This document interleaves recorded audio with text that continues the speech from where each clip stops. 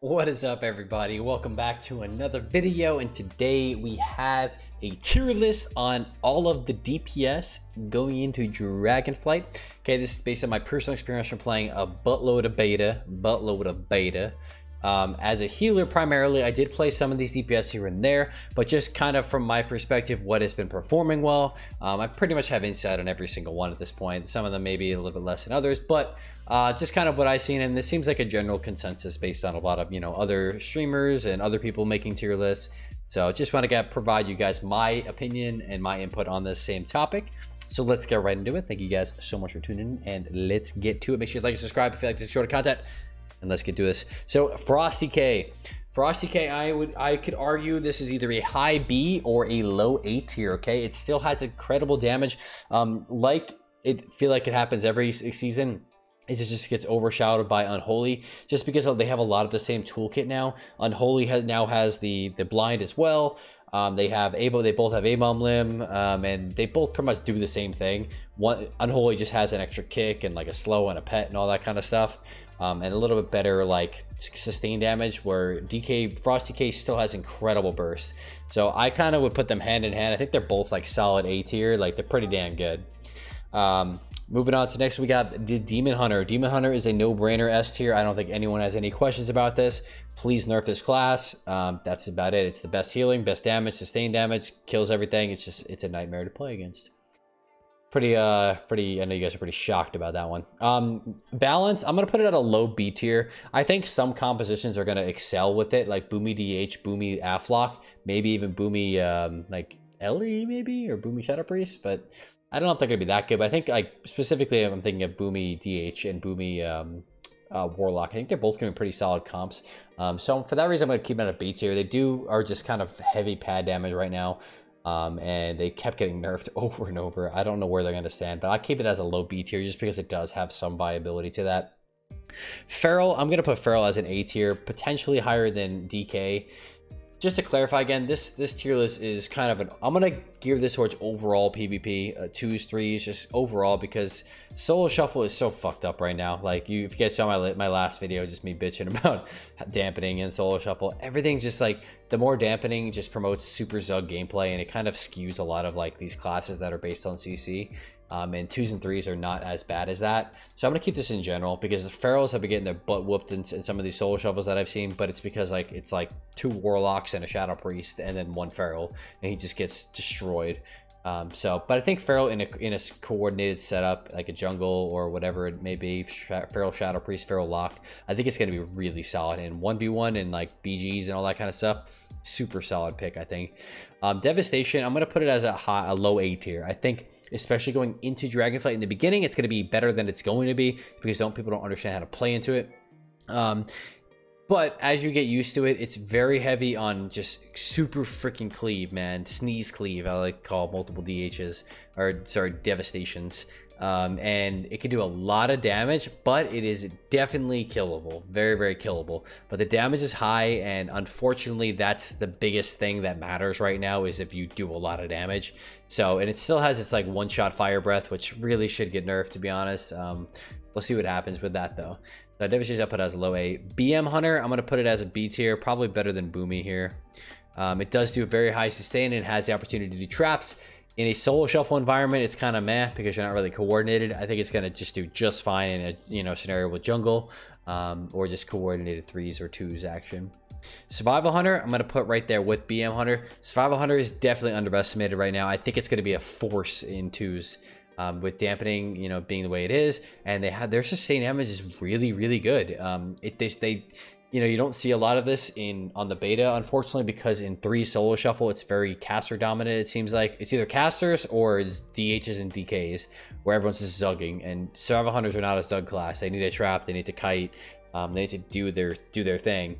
And because of that, so they kind of suffer in solo shuffle. That's why I'll probably put it on a B. If this was a 2v2 tier list, they're borderline S. They'd be high A, borderline S tier, I think. But because of that reason, I'm actually gonna put them a little higher. They were crunching, man. Some of these DHs or Survival Hunters. I keep saying DH, man. I hate them so much. Marksman, we're gonna put it as a C tier. C tier, it's just not as good as these two other hunter specs. It still has the opportunity to trap and do all sorts of things like that, but I do not think it's on the same level as those other guys. Arcane Mage, I'm gonna argue at a high A tier or low A tier. Probably better than Devastation, just because of the opportunity to be able to CC. Better than a Devastation. Again, I think, you know, if the meta stays super fast and just zuggy, you know, Arcane won't be as good. I think Devastation will do better, but especially in 2s and in coordinated 3s, I think Arcane Mage is going to do pretty well. We'll see how that turns out. Fire Mage, dude, like, I think overall we'll go with a D. I think a good Fire Mage you could definitely argue is C tier. I was playing against Aegis playing Fire Mage, and he was actually doing in like a not a you know, like a setup based comp, but playing like Mage Lock and just doing fat Ring of Fires and just, you know, just patting down. Like, it really wasn't too bad. I feel like in that case it's actually not a D tier, but we'll keep it as, in overall we'll keep it as a D tier. I think Frost is probably in a similar boat, maybe a little bit better than Fire. You know, damage is not that great. You know, you don't do well in the Zug meta with DHs and DKs and Ferals all up on you. So it's kind of tough in that. I think overall it's just going to be meh. I think it might have, you're still going to, Mage Lock is still going to be good for Frost Mage, but outside of Frost Mage, Warlock, I don't know what comps are actually going to do well at all with Frost still. Cage Goblin, I'm gonna you know, be out there. I'm gonna put Windwalker at a C tier. I think these changes that have happened have really fucked over Windwalkers. First they had the HP pool increase, that, you know, indirectly nerfed burst, and then on top of that they nerfed their burst a lot. And I think for that reason, I have not seen any Windwalkers doing well on the beta, so I'm gonna keep it as a C tier. I think it still has the opportunity. Probably in 2s, it's probably still gonna do well. Maybe Windwalker DK will do well just because you have that leg sweep to, you know, to add in with like the DK setups. Maybe like Frost DK, Windwalker might be solid, but we shall see. Windwalker, I feel like there's no point in playing Windwalker DH. You might as well just play DH DK at that point. Retribution Paladin, I'm gonna put that at a B tier as well. Probably below Booming or above Booming. Kind of in a similar boat to Shadowlands. Can do a lot of crazy burst, but it can do healing. But with the dampening being up really high in Solo Shuffle and like some of these other comps, you know, you lose a little bit of value of the Ret Paladin, because, you know, a big benefit of it in Shadowlands is that it can do a lot of healing on top of everything else. So it kind of, you know, makes up for like the lack of, you know, getting lack of high sustain. Still can one-shot you though, for sure, with Divine Toll. Shadow Priest, I am gonna put Shadow Priest at a in organized combat. That sounds fucking nerdy as hell. In organized games like 3v3, I think there's an argument for Shadow Priest being an S tier class. The dots actually do damage now, and you still have all those crazy CCs, especially in Solo Shuffle. But you know, we're gonna put it as a high. We're gonna put it as a high A tier here. I think that's fair. You know, the same thing is kind of Asa Rogue. I'm gonna put Asa Rogue. I'm gonna put it. Dude, I don't even know if it's an A tier, man. I'm gonna put it as a. I'll put it as a low A tier, because I think I'm gonna put the other ones down here. I think it's a low A tier. I think the thing that's gonna, you know, keep it boosted up is obviously Kidney Shot, and then just having an MS consistent like hemotoxin effect and whatnot. The damage is okay. I think you're gonna have to probably go the route of playing with like an Affliction Lock or a Shadow Priest and doing a lot of cleave damage. I think that's probably gonna be the, you know, the role of it. Rogue Mage, I don't know, dude. Asa, Arcane are the two best Mage and Rogue specs, but they don't really synergize well together. So we'll see how that plays out. But I'm gonna put it at an A tier overall, just because it you know, I think in 2s and in certain 3s comps, it's gonna do just fine. Outlaw Rogue, I'm gonna argue put Outlaw Rogue down at a C tier.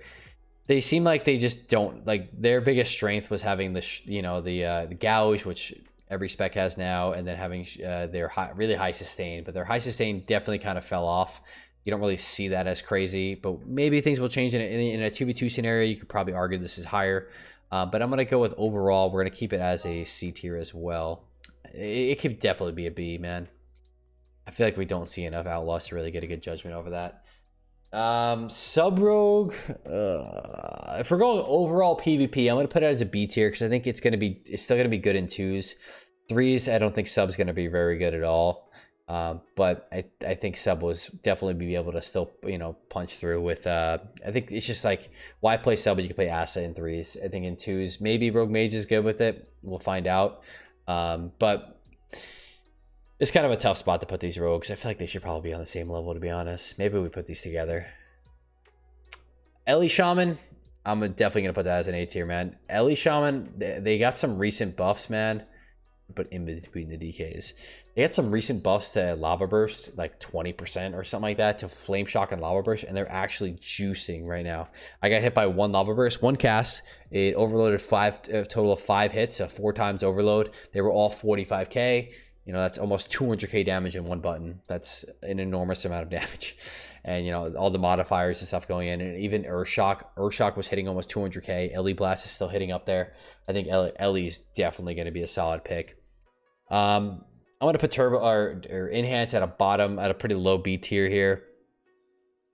The only reason I'd put it above like a Windwalker Outlaw Rogue scenario is that you could still one-shot people with like your Ellie Blast and like catch people off guard, just pop them.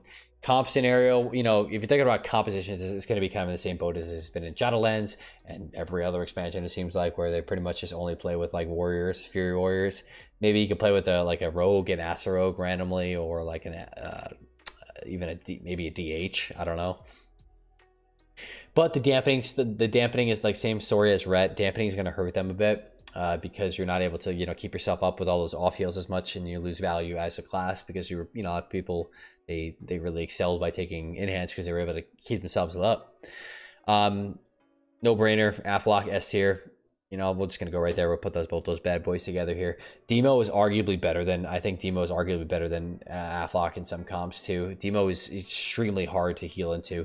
When they get there, if you let them cast, like especially during Nether Portal, which is like an ability that they weren't really taking in the past, but now they are. It's a 3-minute cooldown where they just crank pets. It is enormous damage, and then still having, you know, coil, fear, stun, double axe toss stun. It's a lot. Like it is really difficult. I think Shadow Play is going to be a very phenomenal comp. Demo DK as well. I think those are going to be 2 S tier compositions going into Dragonflight. So I think for that reason, we're going to keep it up there. Aflock damage, those nerfs meant nothing, man. I thought they would. They are still juicing people. So definitely still an S tier, and they still have a lot of healing. Destro Lock, we're going to put it as a high B tier. It's still a Warlock, still have a lot of healing, survivability, still have pretty good damage, but it's just not there with some of these other classes. I don't think it's on par with some of these other casters above it.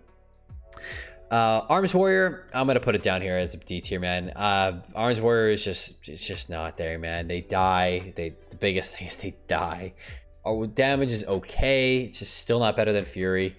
Fury has a better MS, it's better healing, better damage overall. So, and then, dude, most of these warriors I come into contact with right now, they get to fucking run over, man. It's kind of sad. But coming from like such a dominant class in middle of the Shadowlands, at least. Fury Warrior, I feel like I'm gonna put it at a high B tier, potentially argue a low A. I think because of the dampening changes, especially in solo shuffle, you might see Fury Warriors do pretty well. And same with 2s with dampening ramping faster. I think Fury Warrior is definitely going to be up there. But I think overall, it's probably a middle of the pack spec. I think DK and DH are clearly better than them. It's like makes me want to question Asa Rogue too. We'll leave it. We'll just stick with what we had there. Is there any other DPS I'm missing here? No, there's not. Okay, so that is actually all the classes. I shot good. 13 minutes. It's actually not too bad. I wanted to keep this quick and short to the spot in case you guys were wondering about what classes to pick up for yourself. So that's about it. That's kind of my quick input on it. Feel free to disagree or add in any of your input that you guys think. But I think this is a pretty accurate. There's probably some outliers here and there, and then definitely some maybe 2s and 3s. It might vary a little bit, but overall, I think these are pretty good picks. As for the healers, you guys saw my previous video. If you guys are interested in that, dude, Evoker is just above everybody. It's just not even close right now with all these dampening changes. So that, if you were interested in my update on that, but that's all we got for today. Hope you guys enjoy, and leave a comment if you guys have any questions about any of these classes, or you want to add in your opinion. And yeah, that's about it. Thank you for watching, guys, and I'll see you in the next one. Peace out.